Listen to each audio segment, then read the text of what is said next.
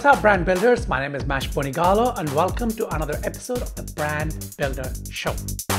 In today's episode, we will be talking about one of our clients, a popular and very successful Indian fashion brand, and how we created that brand from scratch, including strategy, brand name, brand identity, website, e-commerce, and the whole 9 yards. So let's jump in and analyze how this brand was created. There will be a lot of takeaways from this in terms of how you can apply certain of these principles to your own branding. So let me introduce to you Elegore. It's an Indian fashion brand, and the tagline is Rising to Luxury. A premium Indian luxury fashion brand for whom we created an awesome brand name based on storytelling and positioning strategy. A stunning visual language in the form of an elegant and luxury logo design, secondary brand mark, and official brand pattern, package design, and more. So Elegore was born out of inspiration to create a luxury brand in the Indian fashion industry for daily work life. The founders of Elegore got their inspiration from nature. They wanted to be a premium fashion brand incorporated in India and yet open for fashion-conscious consumers worldwide. Threads and needles are in their blood, and they have a lot of ideas for their brand Elegore. The conception of Elegore began in 2016. The vision behind creating the brand was to provide customized and luxurious apparel for customers and helping them stay with the trends. Okay, so that is the introduction of Elegore. And this is, of course, the logo design that we created. Now, let's look at the challenge first. So when the co-founders of Elegore approached Spellbrand, they wanted a full brand treatment. That meant we had to start with a positioning strategy that enabled the brand to stand out from the competition. It had to look and feel luxurious and be able to play on the international arena. The founders were keen to launch their premium brand in the Indian market, but quickly take it to the US and EU markets. This meant that the brand had to work locally, but also make sense to an overseas audience. So we started looking at several different kind of strategy perspectives. First was, of course, the value proposition. Elegore, before the brand name, we just called it X because we didn't come up with a brand name yet. The first part was coming up with a brand strategy, and then we would come up with a brand name. It is okay sometimes to start with a brand name and then come up with a brand strategy, but if you have the brand strategy nailed down first, then the brand name can be sort of informed through the strategy that you've come up with, and it will be more aligned with your core values and things like that. But anyway, getting back to Elegore. So what we looked at were several different perspectives. Now, what is the value proposition of this brand? It is a fashion brand incorporated in India, but it wants to play on an international arena. So how would this brand differentiate itself? How can it make an impact not only locally, but overseas? When you're approaching the market, when you have value propositions that you need to put forward so that you can differentiate yourself in the market, there are three different types of value propositions. The first is when you have a premium product, a differentiating product, a unique product. The second is when you are having an operational efficiency. So you're producing your product or service in a much more efficient way, and therefore you're having, you're able to offer that product or service at a lower price. And the third is about customer kind of relationship-based kind of value proposition. So with this brand, we knew instinctively that it had to be the customer relationship kind of angle or value proposition, because going for a unique product would not work with this. It's a fashion brand, and the client would be producing apparel that might be different, but not unique. They could not go for operational efficiency because this is going to be a premium brand, and a premium brand would need, a premium kind of workflow, materials, the way they manufacture it. So they can't really just say that they're going to have operational efficiency and hence will offer the cheapest product. In fact, if they offer the cheapest product, then the brand will lose out, on the international scale. So that left us with the customer relationship angle. Now, what does that mean? It means gaining mind share rather than trying to go for market share. Because when you go for mind share rather than the market share will follow. Gaining mind share is very difficult. So we felt that gaining mind share was the best strategy for Elegore. Now, while we have an NDA and all that, so therefore I can't really discuss what strategy we actually came up with. For the purposes of this video, and if you're actually on the journey of building a brand, it suffices to know that you have to choose a good value proposition. You have to base it on the strengths of your brand, the nature of the industry, the landscape, and so on and so forth. So we came up with a robust and kick-ass kind of brand strategy, and we then moved on to the brand name development. So after we created the positioning strategy, we came up with a number of brand name suggestions, complete with etymology and brand stories. The secret to creating a brand name is to make sure that it's imbibed with meaning. Etymology. The founders fell in love with the name Elegore right off the bat. The etymology of the name is based on the Latin word ex, which means out of, from, combined with lego, which means choose, select, appoint. So the brand story is that it's a beautiful and elegant brand name that suggests the client's customers choose the best from life and live life to the fullest. And the brand supports this aspiration. So you can see where our positioning strategy was. It's about building an aspirational lifestyle brand rather than a simple fashion brand. Next, the name semantics. It was easy to pronounce. The word sounds like a regular word while being unique and brandable. Strong, powerful, simple, unique, and interesting brand name. And the best part, of course, was that, the domain name was available, the social media handles, there was no trademark registered. So it was a perfect brand name for Elegore. Once we nailed down the name and the client was happy with it, we went ahead and registered the name, the domain, and all that. Next, we created a stunning brand identity.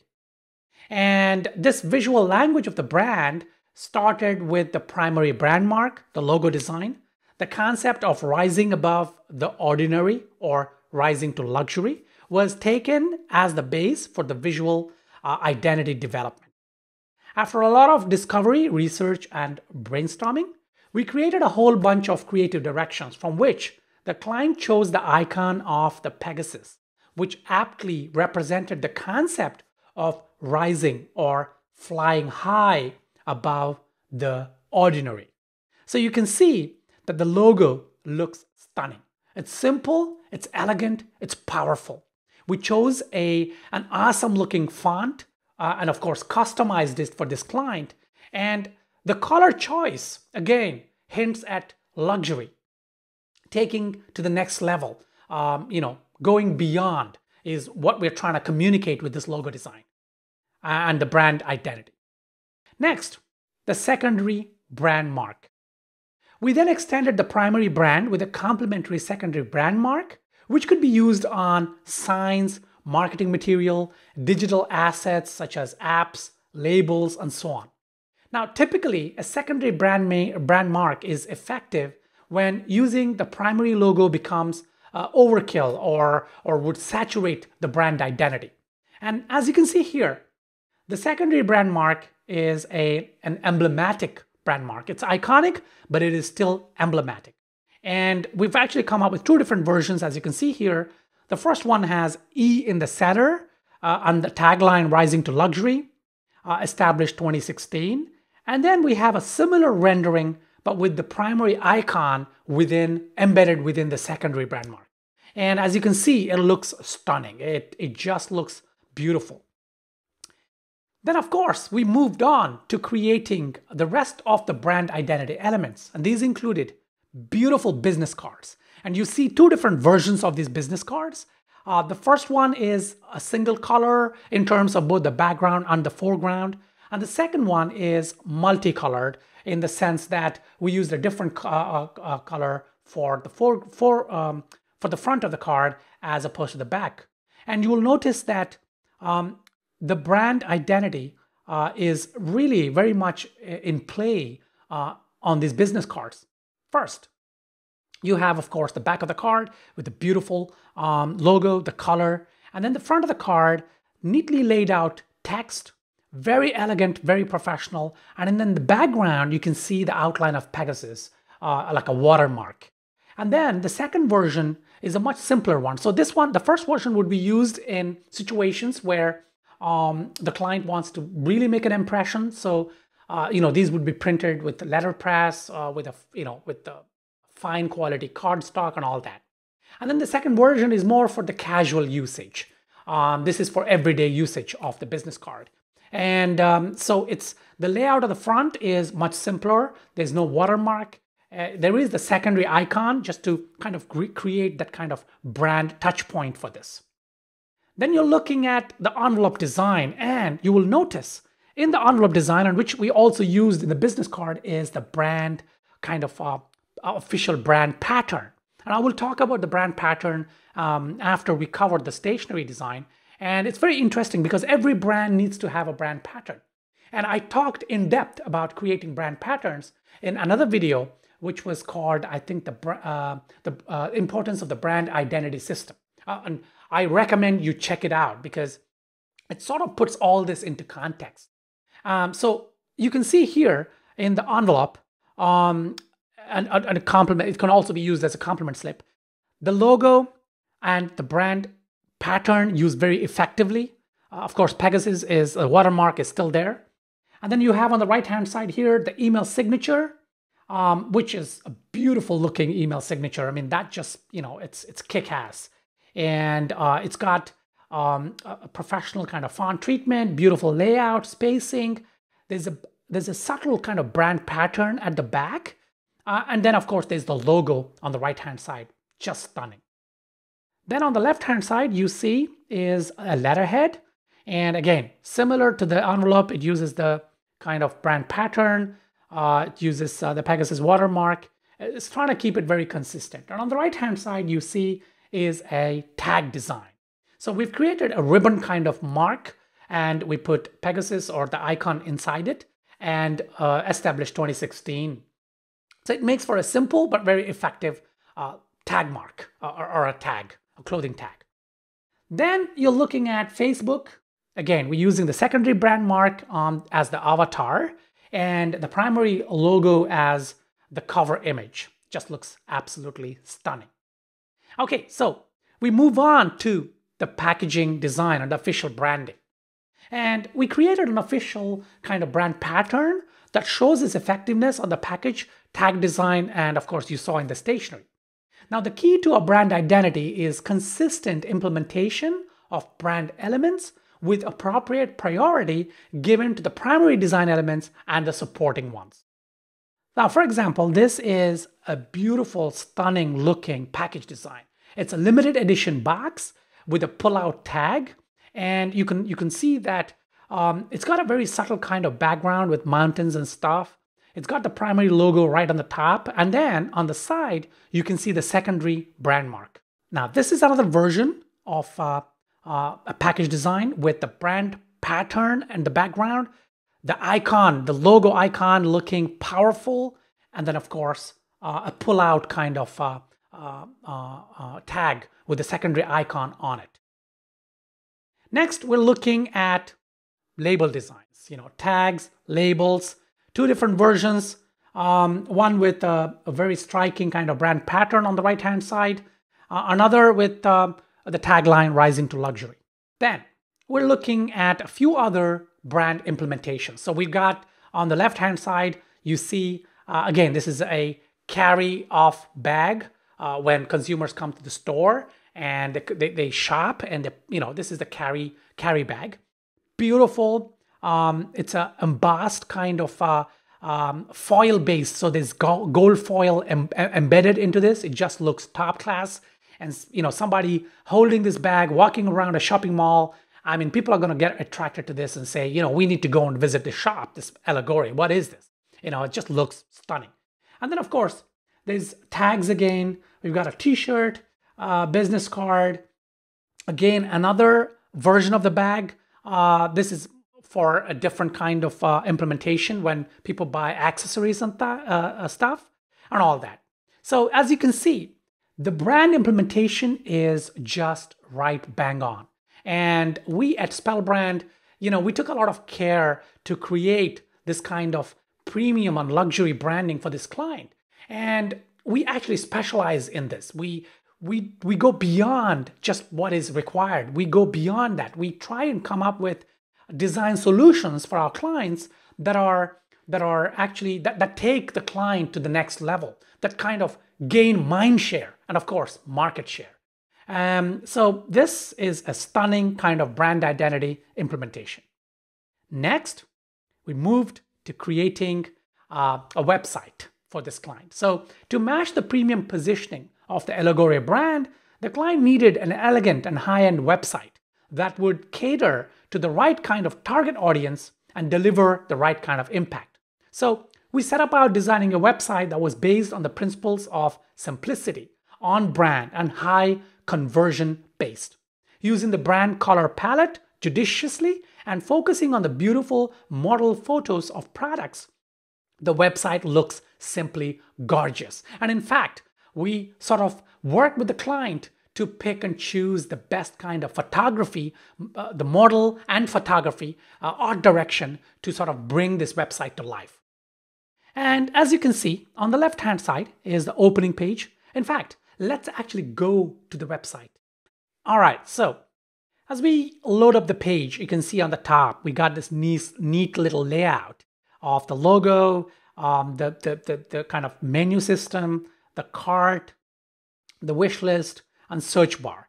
And as you scroll down, and of course, sorry, because I'm recording this on my laptop, it sort of looks, I have to scroll more, but on our desktop, this actually comes above the fold. And then we have the featured apparel. Beautiful looking product layout, very smooth, very simple. And then of course you have pricing. The discount is shown here, very effective because, straight off the bat, people know what kind of discount they're getting. Then there's the new trends, is again featured items, beautiful layout, simple, latest news, and then of course a gorgeous looking footer. Okay, let's go inside the shop now. So this is the shop. Again, as you can see, it's a very, very clean layout, very judicious, very effective. The product and the model is front and foremost. There's no other distractions. Beautiful. And there's, of course, for international audience. So right now you're looking at Indian rupees, but you can also look at the products in dollars. Very convenient, very simple. Look at the implementation, beautiful. And of course, there's sorting and all that. So as you scroll down, of course, there's pagination at other products. Let's just check out one product. Let's go to this product. As you can see, again, beautiful layout, simple, with related products. So you got the featured image here. And, as the client clicks over this, they can see this. Or the client can click on the photo itself and you get a larger version of the photos. Look at that. Beautiful layout, beautiful implementation, nothing to distract. Select the size, add to the basket, and you're looking at 19.5% off. Add to the basket, and then you come to the cart, and look at that. If you point your mouse over this this little icon, you can see the cart. You can visit the cart or check out, and then very clean shopping cart. Next step is checkout detail and then order complete. If they have a coupon, they can enter it here, and then of course, proceed to checkout. So that's the website. And, as you can see, it's a beautiful, beautiful looking website. It's got everything in it, but it's more conversion focused. It's not trying to be cheesy or cheap. It's looking very premium and luxurious. So that's the website. And I just wanted to, talk a little bit about the model photography and the art direction for this client.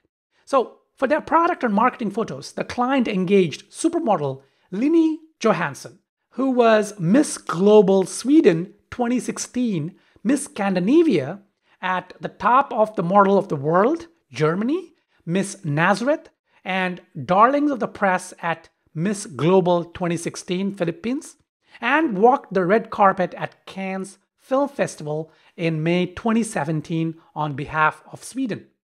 Now that is an impressive resume for this model. And you can see the result is a stunning set of product photos that are world-class, and they put the brand on the world stage. And you can see here, beautiful looking model, of course, and beautiful photography showing the products in the best light. And as I mentioned in one of my other videos, product photos are important. You need to invest in product photos. I mean, there's no other way to go about doing it. Your products will make or break your brand. And investing in product photos is money well spent. Look at this. This is the level you should try and achieve for your fashion brand. Okay, so that completes the analysis and review of this client. I'll try and do once a week, take one of my clients and try and analyze, maybe not this in-depth, but nevertheless try and, talk about some lessons that you could learn from that particular branding. I hope you enjoyed this episode. If you have any questions about this particular client or our methodology, just give me a shout, ping me on Twitter. My Twitter handle is @Bonigala, or leave comments below this video and I will surely respond. And if you haven't already done so, please subscribe to my channel and I will see you in the next video. Thank you.